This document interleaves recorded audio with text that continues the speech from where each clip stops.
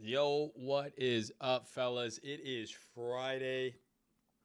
I want to give you another quick update for the charts. What's going on? I have updated Instagram and TikTok already. Your boy's on there doing his little fucking TikTok dances, just trying to fit in with the kids, you know what I'm saying, man? Anyways, I wanted to give you guys a bit of an update. We had a bit of a day, okay? So, we talked about the squiggly line, right? Everyone remembers the squiggly line that I shared. And price has been respecting the squiggly line, as it should.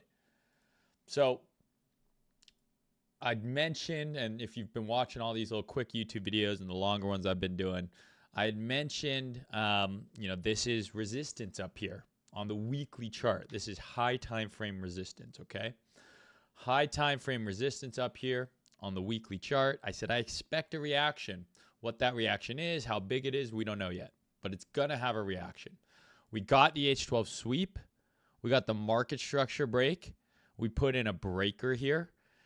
We sold off, and I said, you know what? I do think that we've left two areas untouched, right? We didn't tag this breaker, and then here we front ran this demand.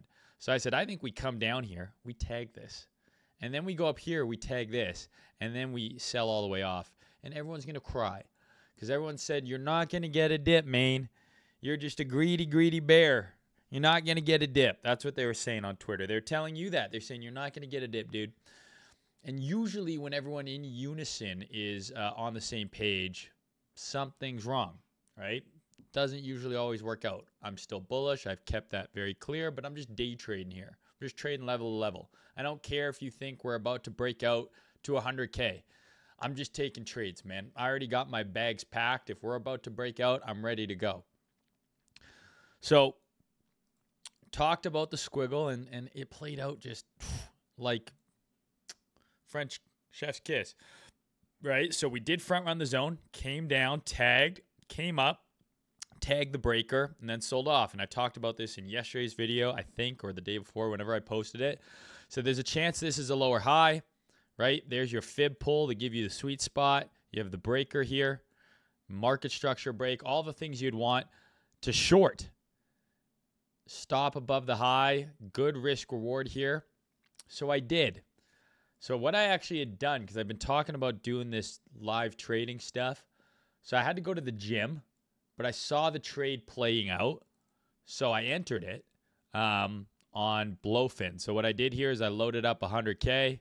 You can see that here. Now it's 110. I loaded up 100K. I'm like, we'll use this for the live trading and stuff. This is a no KYC exchange. This is why I'm using it. So if you want an exchange that's no KYC, you can watch me use this. This is what I've been using for no KYC right now. And I shorted. You can see my entry here, 68,568. But what I did is I recorded it too. I hit record and I went to the gym. Let the trade run, and I thought by the time I came back, it looked cool. You could see it, playing out live. Then what happened is my computer just like fucking crashed, so the recording got all mucked. It's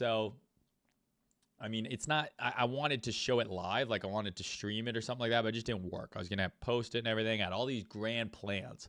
So that was mistake number one. Is my computer crashed. That was kind of out of my control. But then before bed, we were just kind of dribbling down here. And I said, you know what? Maybe this is going to pop up one more time. So I shorted here. We traded down to here, right? And you can see my exit was, $800 lower, short 15 Bitcoin. I made just under 10 grand. But we were here, and I said, you know what? Maybe we're going to come and take this high. Just one more push, just kind of based on the reaction we had here. So if I just do this real quick, right? We had this H4 block here, and we kind of had like a decent reaction from it. So I was like, maybe this thing is going to pop one more time. And we started trading up. So I'm like, you know what? I'm just going to take the money. It's 10 grand. It's a new account. Just going to try and run it up anyways. I'll just take the money. And I closed the trade down because I thought maybe I'll wake up to this, but just above here, and I'll get another opportunity to get an even better short. Woke up, Tether FUD, Israel-Iran FUD, and this thing barely even came back to my entry and puked again. So a little annoyed with myself. That's poor trade management. I'm also bummed I didn't get it on video. I mean, I got the start of it on video, but the whole point was to have the entire trade on video. But yeah, so now, we have an interesting question. Like, what comes first? Is it the news or is it price, right? Half of Twitter today is like, okay, well, Tether FUD, Israel-Iran FUD, that's why price went down. But if you've been following my videos over the last few days, I've been telling you that if it's going to reject, it's from here. So is it just a coincidence that price rejects and then the bad news happens? Then you can point and say, well, that's the reason why it happened.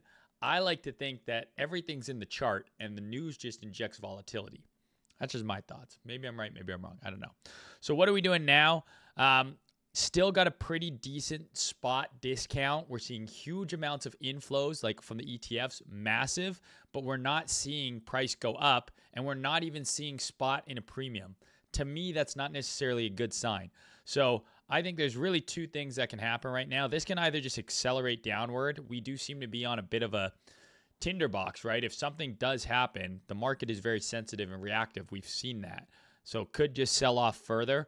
Or maybe we get some short-term relief from this demand here that we're in on the H12 and we get another bounce, right? But personally, I think any other bounce is probably another short opportunity. So if we get a bounce up into here, I'd probably short it. And if we get a bounce up above here, I'd probably short it as well. I do think that we're setting up here just based on how this looks. This looks distributive to me. So I have a feeling, even if we run these highs, I have a feeling that this range that we're in right now between here and here ends up trading us down to here. Kind of the vibe I'm getting. My first target would be here, though. There is that support around 63. But I'm just getting the vibe that, this is actually setting up to be a sell-off. Could be wrong. As you guys know, I'm just trying to play level to level, right? We talked about from here to here. We talked about from here to here, here to here. Now we're looking for maybe here to here and then here to here, one step at a time. We don't need 5 moves in advance, but just as things progress, this is what I'm kind of sensing, what I'm feeling. So we'll have to wait and see. Want to get a quick update for you guys. I hope everyone has a safe and fun pre-Halloween weekend. And who knows, maybe my next stream I'll be in costume. We'll see. All right, guys, talk to you later.